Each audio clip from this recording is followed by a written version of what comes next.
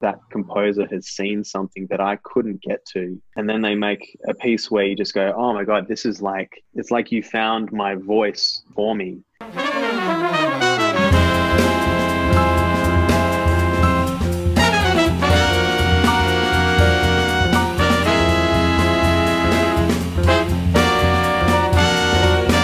Thanks, Callum, for joining me for these 3 questions. This is the wonderful Callum G'Froerer, trumpet extraordinaire. Originally from Perth, but it's been all over lived in Berlin for a while and then in Melbourne. Mm-hmm. Plays all sorts of trumpet-related things, jazz, symphonic music, contemporary sort of new music, and everything and anything on the trumpet. So thank you for taking the time. Yeah, my pleasure. So the first question is, why do you have music in your life? Yes, that is a good question. Some days, absolutely no idea. Some days, couldn't live without it. But yeah, I guess there's, from the very beginning, why that kind of came into my life. Like, in the family home, music was just kind of like, it was almost like a language that we spoke at home. My dad, there was just always music going on, always kind of singing or ridiculous singing happening at home. But my dad had a really good, or has a really good record collection. He bought a whole record collection from this guy who used to be the, I think like the limo driver or like the taxi driver for all these artists that used to come out to Australia. Really? So yeah. It must have been a job like that. So we've got autographs of like Ellington and Louis Armstrong and like, I think Basie. It's crazy. What? Yeah, you probably have told me this and I was in no state to hear the answer. Yeah, exactly. I would have hit it when he came over. Yeah. yeah, exactly. Yeah. Lock the record door. Yeah. So yeah, I just kind of grew up with, all these classic albums and some really good music just around all the time. Every Saturday morning was like kind of Blue Train. So yeah, there was a lot of exploring like that. And, my dad and, my whole family have been really supportive of me with music from the start. But, my brother as well, I would just kind of absorb the stuff he was listening to, Chili Peppers, Hendrix, Nirvana, and he was a great guitar player. And my sister has, she's a really beautiful singer, writes beautiful music, and my mum would always just kind of sing this like quasi opera in the kitchen. Awesome. like yeah, I won't comment on it, but it's you just did. We just kind of, you just did. I just did, yeah, exactly. But so it was just, and it was just always around. And I notice now, like me and like my housemates or me and my partner, like we just constantly sing at each other, and so that's a weird thing that I think comes from the family home. So for better or for worse. But yeah, like I just had a lot of support when I was young. You're one of those people, Matt Jodrell, Johannes Lubers, Alice Humphreys, then like Matt Hoy, Ian Grandage, Kat Hope, people really looking out for me, which I owe so much to a lot of people that saw something in me. And then, one thing leads to another, as you know, and doors just kind of kept opening, and not without some hard work, but I don't know how I started. With that hard work, where did that want for hard work come from? Because I mean, you were always, well, you probably still are, you're always the young one. You were always the young one in the group, and everyone always saw the potential. So there was obviously hard work in there somewhere. Yeah. I mean, like, I think I was a real trumpet nerd when I was like, when it came to the weekend, I would play 3 or 4 hours playing with play-alongs on the weekends. And Yeah, I don't know. I think I've got a pretty mixed work ethic. Like at times I work very hard, at other times I find it hard to. But I think it really is exactly what you said. It's those older, being around those older people was I've always been the younger one, and it kind of gets you to just want to just be on their level, and yeah, like so that was probably something that pushed me along, and also just I don't know, I just was so excited by, you know, like when I was really young, like 13, my dad would take me to go see Wajo at like I forget what pub it was in Fremantle, and you know, seeing Andy Fissenden just going nuts and seeing how people really loved that stuff, like that was really inspiring. And yeah, I don't know, because I think I still work pretty hard and really kind of push against some locked doors, maybe just mentally or conceptually, and always trying to find, I think, that one different thing, you know, that one thing that really expresses your personal voice. I think it also, once it starts getting momentum, it's really easy to ride that thing, and you see hard work translated into something that is good and people enjoy it. Sometimes you see it turn into something that doesn't get appreciated at all and you actually really don't like, but you got to do that. I think you got to respect the process. Yeah. And yeah, that was a good question. Like, it's a good answer. and yeah, like in terms of you know, why do I have music in my life now? Yeah, like I'm sort of surprised it has stuck around, because it's really changed kind of appearances so many times over the years. You know, I basically gave up playing. Well, I was, as you know, I was a complete, you know, jazz nerd, and loved playing that stuff. Then, you know, took a pretty long hiatus with that when I went to Berlin even when I went to Melbourne in 2012, played a bit less jazz. And then when I was in Berlin 2015, I was there for 4 years. I basically didn't do any jazz gigs. So getting into new music, like contemporary repertoire and experimental performance and symphony orchestra stuff, chamber orchestra stuff. And yeah, there's been some really, really hard, low points as well. But I keep coming back to it. I think because of that same thing that got me interested when I was 16, I think I decided, okay, I'm going to do this. It's still that thing. I still put on miles, you know, 60s miles, and then it all makes sense. It all just goes, yep, this is why you do it. And it's settled. Does it? No matter what I'm playing. Would you change anything in your journey, sort of looking back, or are you sort of happy with, you know, what are you happy with what you've become? Yeah, that's a very good question, because yeah, like at times I look back at really pivotal moments where I go, was that the right thing? I don't regret any of the things that I've done, any of the things I've pursued. I think I would, looking back, I would look at why I did some of those things. And maybe over the years, there have been some things I've done for a reason that was maybe trying to please someone else, or because I felt maybe I owed someone, which is, you know, often just imaginary. So yeah, it's not straightforward. I couldn't say flat out, no regrets.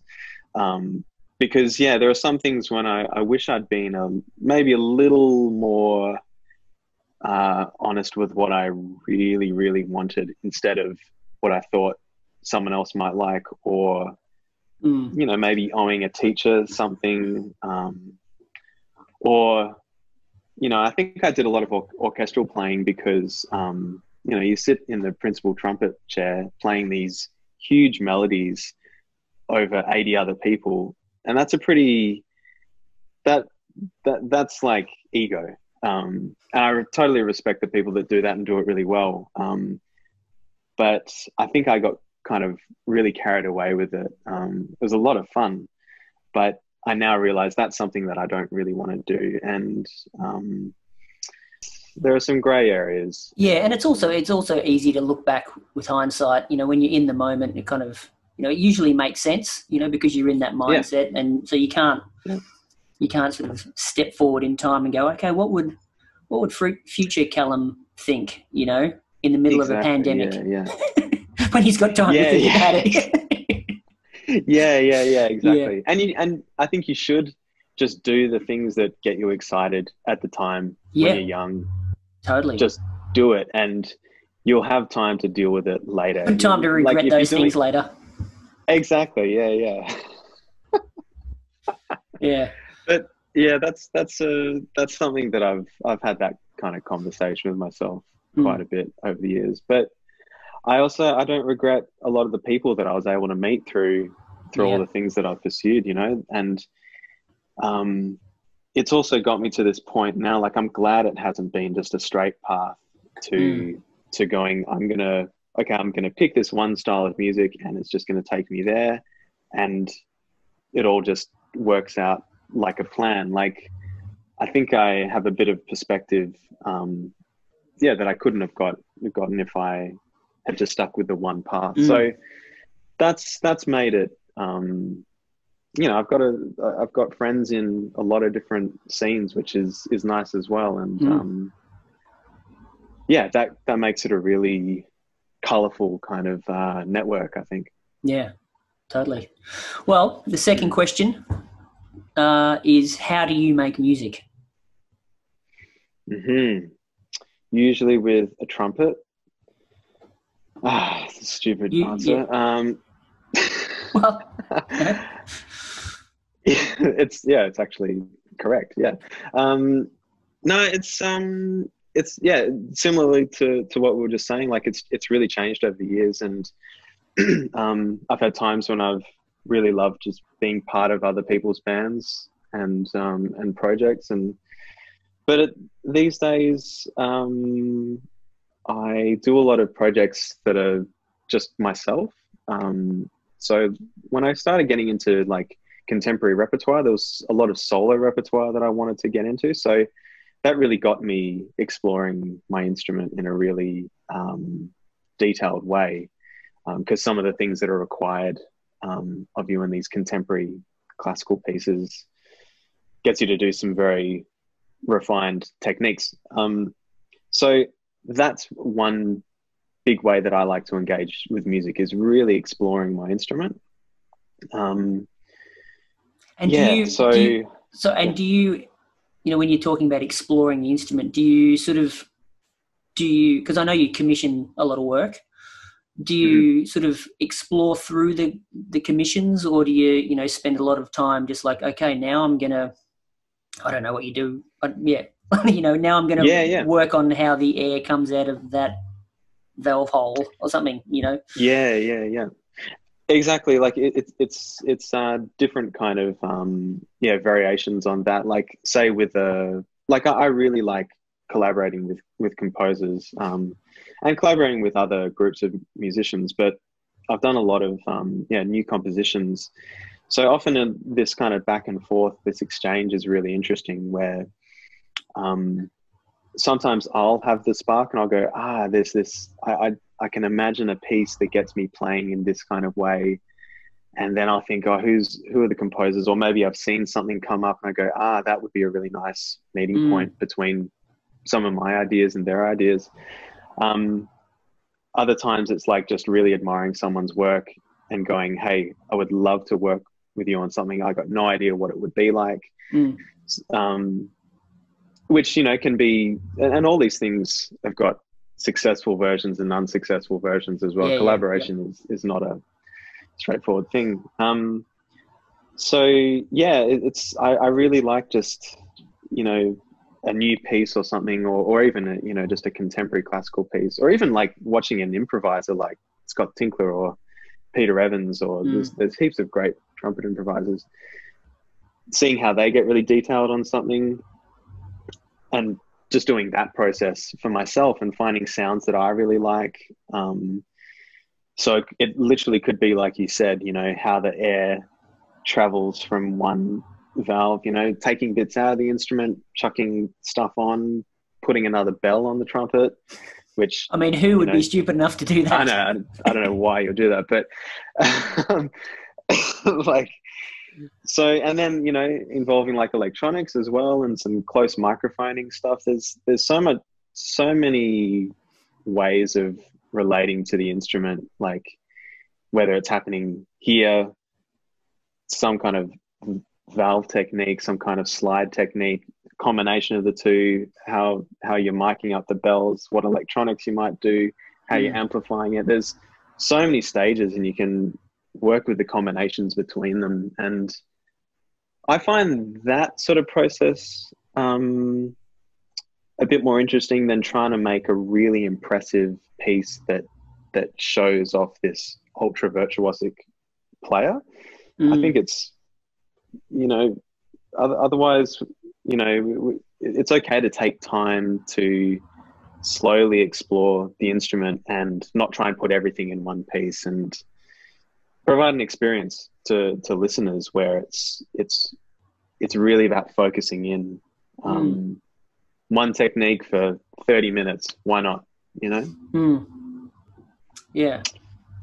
Yeah. Well, yeah, and I guess, you know, if you are someone who can, really focus in on attention to detail, that can be an amazing outcome for, you know, for the performer and also, you know, a listener as well. And that's it. Like so many pieces or collaborations where I've got no idea what the process is going to be like, no idea what the piece will end up being like, and then after it, I'm completely transformed. Like that composer has seen something that I couldn't get to, and then they make a piece where you just go, oh my God, this is like, it's like you found my voice for me, which is, you know, that's not how things should go, but like, that's super interesting. I've had that happen recently with pieces where it's like someone just shows you something kind of about yourself that you didn't know existed, which is super inspiring. Yeah, and for someone else to kind of to bring that out, someone to bring something out that you didn't even know was there. That's very very cool. Yeah, I love it. I really love it.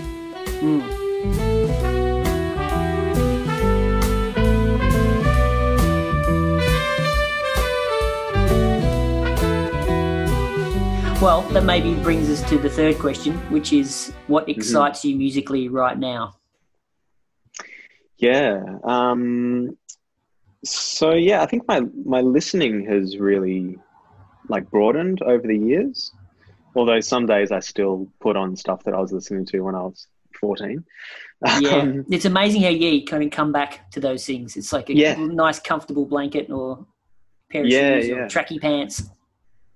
Yeah, or the amount of stuff that someone told you about, 10, 15 years ago, and you were just like, no, that trumpet player sucks, man. Like, I'm more of a Lee Morgan guy or something. And then you check it out, and you're like, oh my God, why did I? Why didn't I? Like, all this stuff you feel like you should listen to or shouldn't listen to. It's funny how it kind of drops away. Like, and I really like experimental ambient music, like improvised music.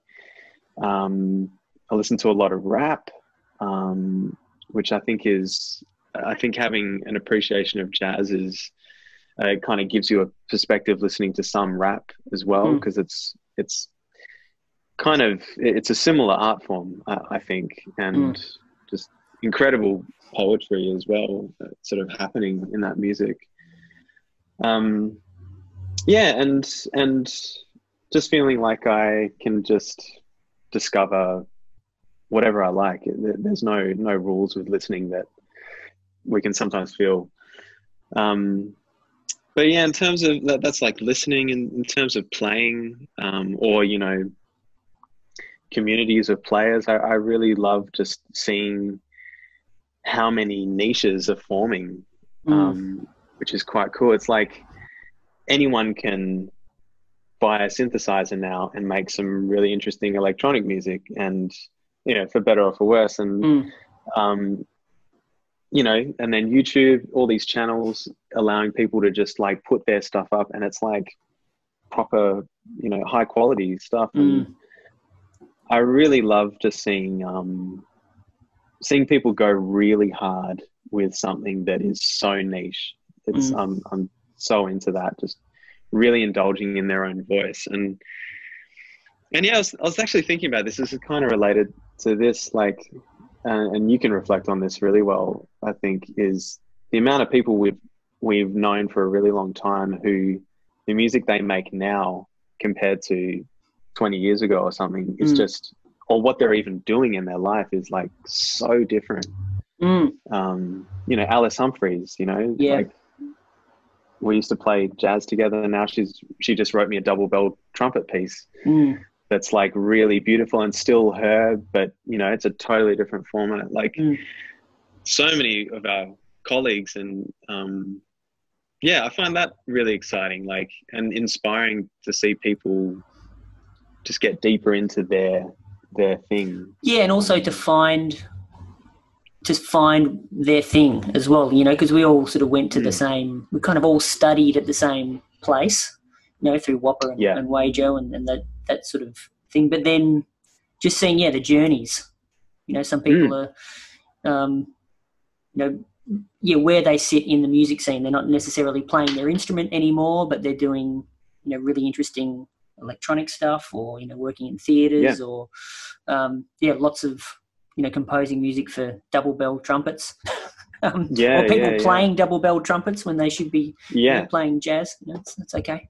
No, it's just, but I mean, that is, I think the one of the beautiful things about music is that you start on this path and you think, yep, I'm going to do this, and then you end up doing that. And it's like, how did I get here? But thank God I got here. Yeah. Oh, for sure. It's and also to keep, I think keeping long-term relationships, all with, we're all doing very different things, but there's still just that common, love and appreciation and openness to all these different styles as well. It's not like, I'm not going to talk to Callum anymore. He plays classical trumpet now. It's like, no, that's incredible. Yeah. I know. And it's like, I think that's something I wish I was a bit more conscious of, being a bit younger, but you got to learn it somehow. But those relationships, like they're almost all you have, because they're the things that actually, bind these networks together. And also the things that continue to build each other up, it actually is a two-way relationship, or a multi-way. Very cool. Well, thank you. That was very very insightful. Nice to get deep with you again, Callum. Yeah, anytime.